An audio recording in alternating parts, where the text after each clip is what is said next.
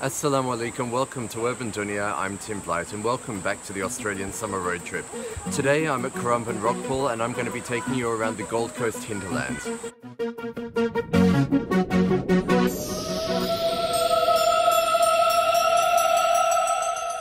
The mountains to the west of the Gold Coast are known as the Gold Coast Hinterland, and there is much an attraction as the Gold Coast itself. You'll need a car to explore this area, and to uncover the area's hidden natural gems. For example, the Nerang River, clean enough to swim in and perfect for sunbathing away from the crowds and breeze of the beach.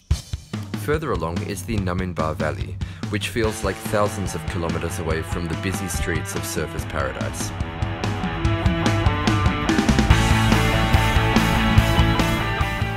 In the south of the valley, in Springbrook National Park, is the Natural Arch, a rainforest reserve centered around a naturally formed rock arch around a waterfall.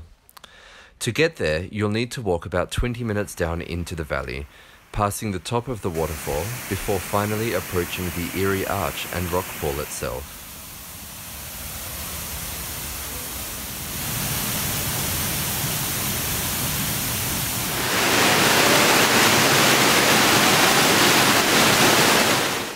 On the way, you might pass some of the local wildlife too.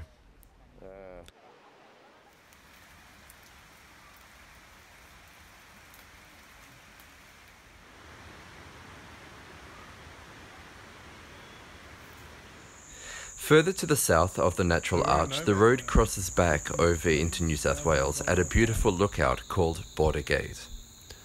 A lot of people pull over here to take in the view, before beginning the drive back down the hill into northern New South Wales. The farmers of these valleys sell their fruit and vegetables in an honesty system, letting passers-by drop a few coins into a box in return for the fresh produce. The road here takes you through the sugarcane fields and through a bunch of small towns on the banks of the Tweed River, before beginning to climb again towards the Queensland border. There's a couple of lookouts along the way,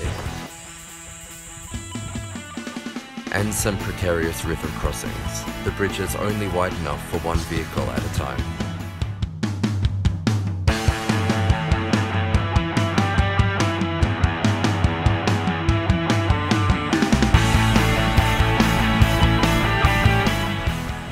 Almost back at the Gold Coast, and we stopped at Currumbin Rockpool, a natural rock pool where you can swim and, if you dare, take the leap of faith off the rocks at the far end of the pool.